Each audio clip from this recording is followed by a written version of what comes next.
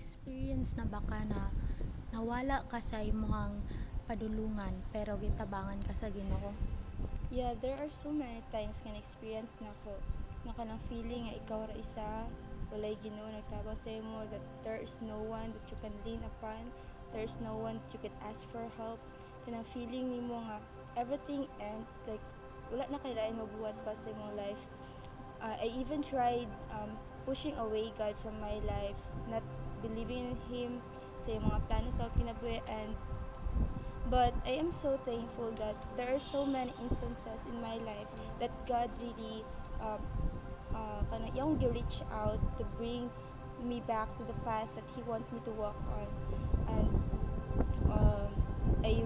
there was really even a time I was mad at Him, pero God is very kind and loving.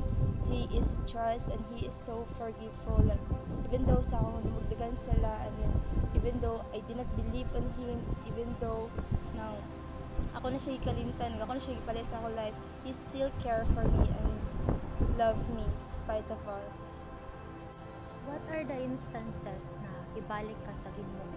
So the instance that really helped me to go back to God is the help of the sacrament of reconciliation.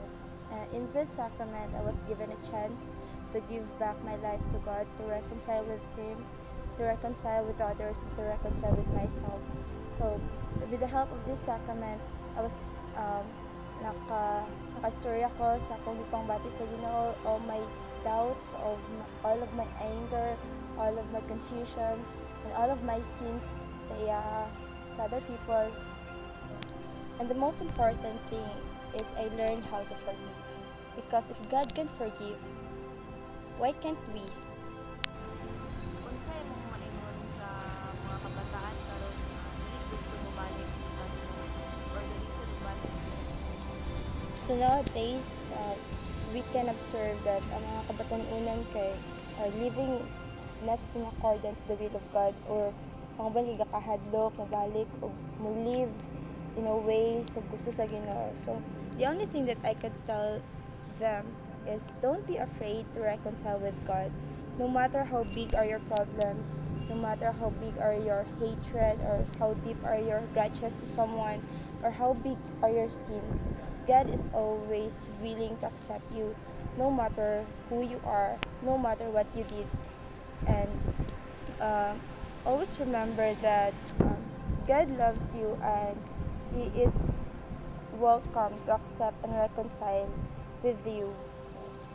It is also very important na you're going to surround yourself with people who are willing to help you, who can bring you closer to God, and those people na will remind you of the love and kindness of God.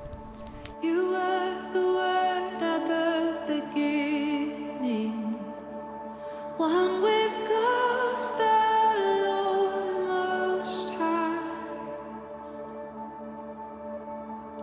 Your hidden glory in creation, now revealed in you, our Christ. What a beautiful name.